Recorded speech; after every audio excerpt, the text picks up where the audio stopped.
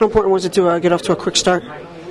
It was great. I thought from start to finish, the crowd was great, and for Mott's to get that first goal for us, I think we really didn't look back from there, and we can get better, and we'll get better, but it was a good start.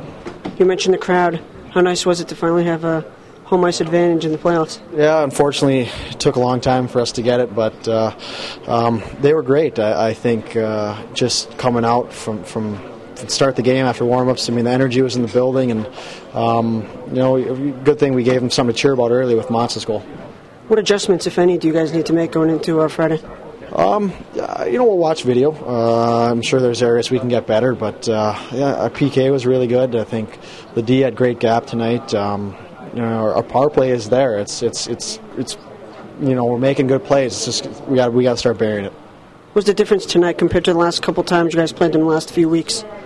I think our energy level is better. We're doing a better job of getting in on the forecheck and making them turn the puck over. And that's the way we need to play. We need to play a pressure style. We can't sit back. We need to go at them, and I think we did a good job of that.